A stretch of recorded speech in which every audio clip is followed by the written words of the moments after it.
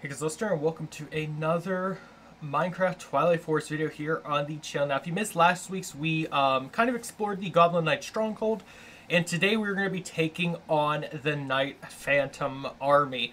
So the Night Phantoms reside in the brick-layered room in the Goblin Knight Stronghold. They appear as ghostly pieces of phantom armor that appear to have spooky, ghost-like look when attacking.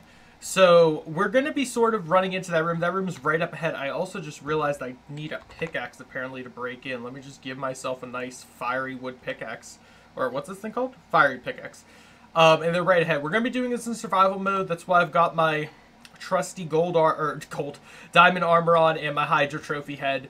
And we're going to sort of be breaking into the place and trying our best to defeat him. I don't know why I keep saying Ergas to the top. That's like, it's like glitched with that boss bar because I'm near it.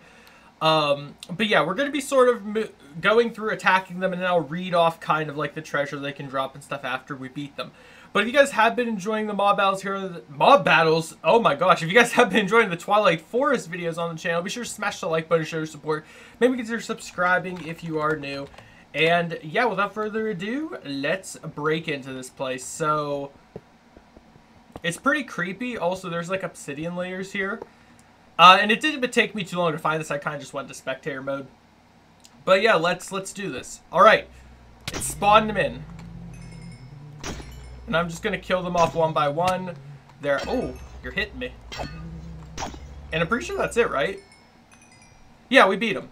All right, so yeah, pretty much how this place works is there's 6 graves, and you have to sort of individually beat each phantom that rises from the grave, and then once you beat them all, you will be awarded a chest in the center. And if you open, as you can see, we have the Night Phantom trophy, which, can I put that on my head? I can! Alright, amazing. So we also have some like phantom helmets and chest plates, some swords. We have a pickaxe, 2 pickaxes actually, which look very unique. I'm actually going to use that instead of our current pickaxe. Let's actually grab the efficiency one.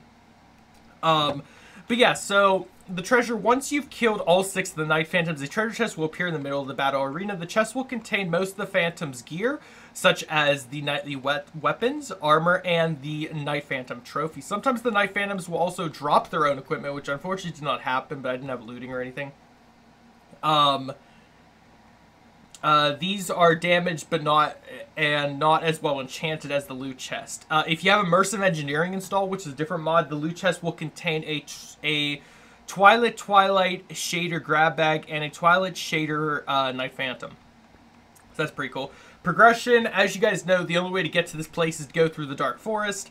After killing the Twilight Lich, and then you can enter the Stronghold. Defeating the Night Phantoms will allow you to interact with the Dark Tower of the Dark Forest, which, as you know, is probably the next place we are going to, I think. I sort of, on the Wiki page, I have like it's like a progression list that tells you where you have to go next.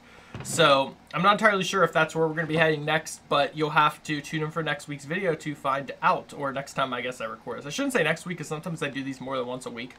But yeah, if you're wondering what's underneath these, if you open them, there isn't anything crazy. It's just, you know, its own thing. Now, what's interesting is, I don't know what block used to be on top of this, but these are stone slabs, which are a new block.